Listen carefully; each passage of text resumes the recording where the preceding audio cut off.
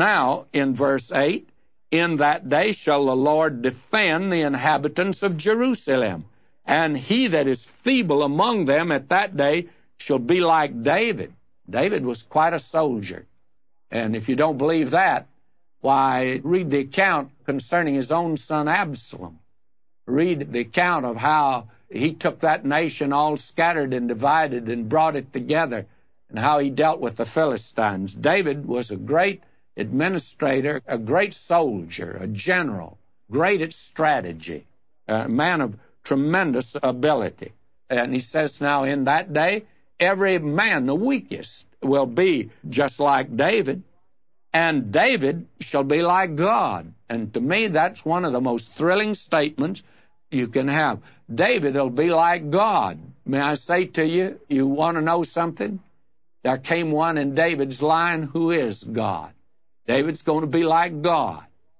And that is the Lord Jesus Christ, who was born to Mary of the household of David. He was born in Bethlehem because she went down there to be enrolled. She belonged to the house of David. And Joseph had to be enrolled. He was the house of David, but he had nothing to do with the birth of the Lord Jesus. And so they went down there, and he was born in the family of David.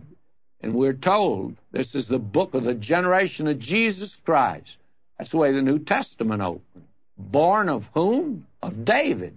That's mentioned first in the New Testament.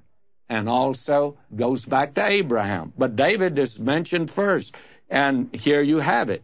Now we are told, verse 9, and it shall come to pass in that day that I will seek to destroy all the nations that come against Jerusalem. Now, there will be a converging of all the nations. We're going to see that in a great deal of detail when we get to the book of Revelation. And all of these great prophecies are like trains or planes coming into a station or an airport. All of these great themes of prophecy that originate elsewhere in the Bible, they come into the book of Revelation like a great airport or like a Union Station. They all converge in that book, and we'll see that when we get to that place.